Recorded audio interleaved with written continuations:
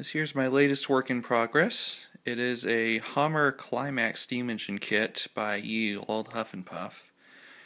It's a wood and metal static display model, or at least it used to be a static display model because I have powered it.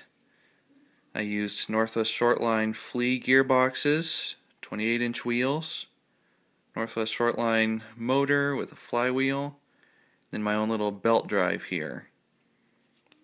And this has turned out to be a pretty good runner after some fine tuning.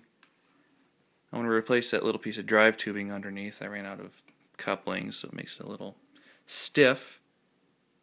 But for now at least, I think I'm off to a good start.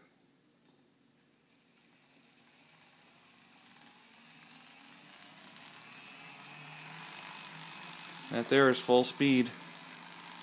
Has very nice control, smooth as can be, and it's pretty quiet too.